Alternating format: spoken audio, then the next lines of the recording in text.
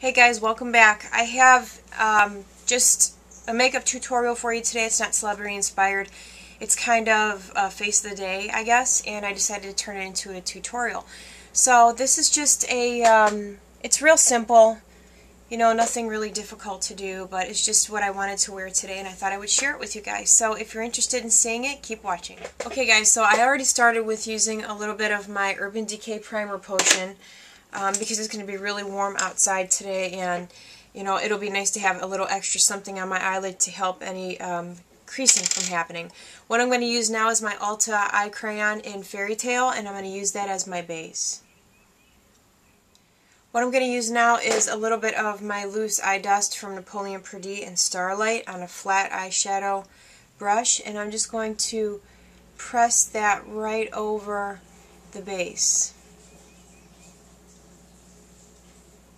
Okay, what I'm going to use now is another pigment. This one's from NYX, and the color is Walnut Pearl. And I am going to use that same flat eyeshadow brush. With pigments, you just want to kind of press the brush into the pigment. And then I'm going to place that right out in this outer corner. Big fluffy brush and blend.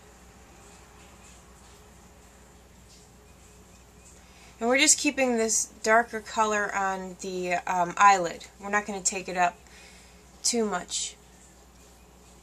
When we place the next color, we'll kind of incorporate this dark color up a little further, but not too much. Now I'm going to use a little bit of this color here. It's called Haux. It's from MAC. It's Haux. I don't really like saying the name of it, but that's what it's called. Flat eyeshadow brush, and what I'm going to do is run that right up here on the brow bone and just use what they refer to as window wiper movements, and just run it into that brown. I'm going to take my fluffy brush and blend.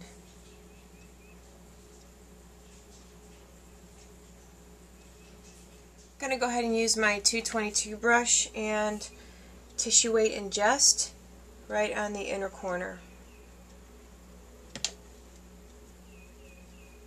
Then I'm going to go ahead and use Blanc type right under the eyebrow.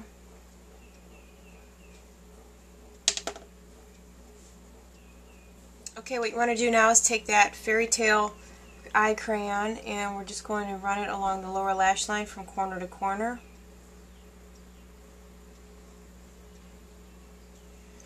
And then we're going to take some more of that original pigment, the Napoleon eye dust. I'm going to use my Real Techniques accent brush, and I'm going to push that right into the lash line. I'm going to use that same accent brush, and I'm just going to take a little bit of that Walnut Pearl pigment that I used earlier, and this is just going to go in the very outer corner right here. Just about that much, and then pull up.